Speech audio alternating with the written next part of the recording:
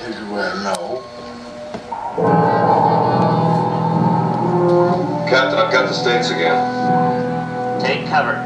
Take cover. You have 10 seconds to take cover. Go to your shelter.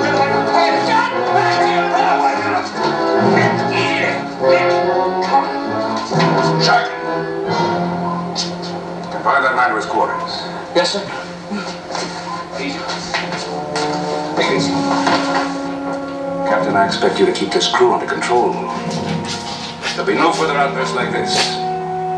We'll retaliate, all right, but not till we get to our launch site. Till then, I expect every man aboard to stay at his post and do his duty. Is that clear?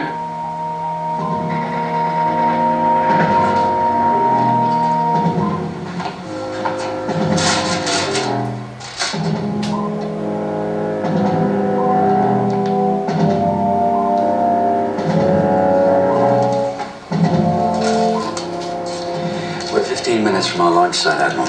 Very well. I'll give the missile guidance system a final check. Sparks, can you pick up anything from the States? I've got something now, Captain. Speaking to you from the provisional capital outside Washington. Our country has suffered a devastating and unprovoked attack. I urge any of our fighting men who can hear my voice to strike back at the heart of the enemy's homeland with all the might at your command.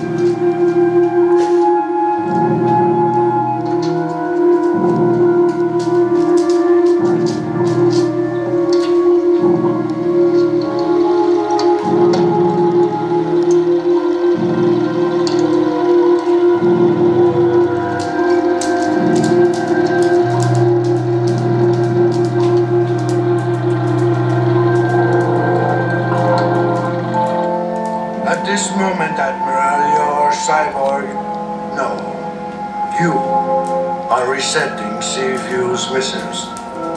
Let me show you the new targets. Ulrich, 15 million people will be killed in those three cities. Unfortunate, but necessary sacrifice to guarantee the final peace possible only in the age of the cyborg.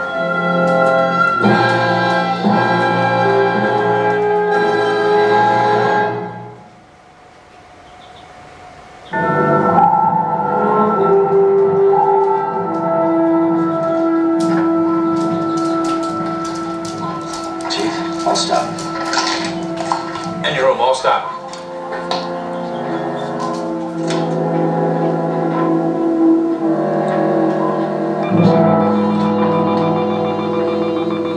Start firing procedures, Lee. Missiles 1, 2, and 3. What about 4? Keep it on ready. Why? Let's get more we've got. Number 4 has a 10,000 megaton cobalt warhead. I'm holding it in reserve.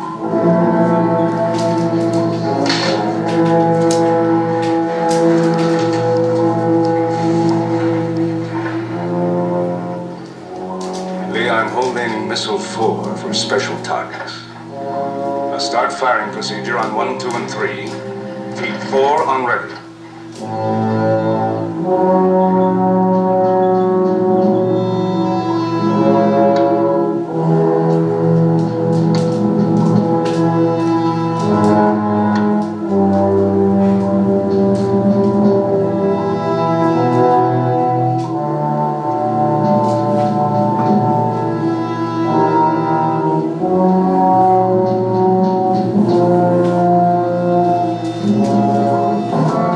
And so, Admiral, it is done.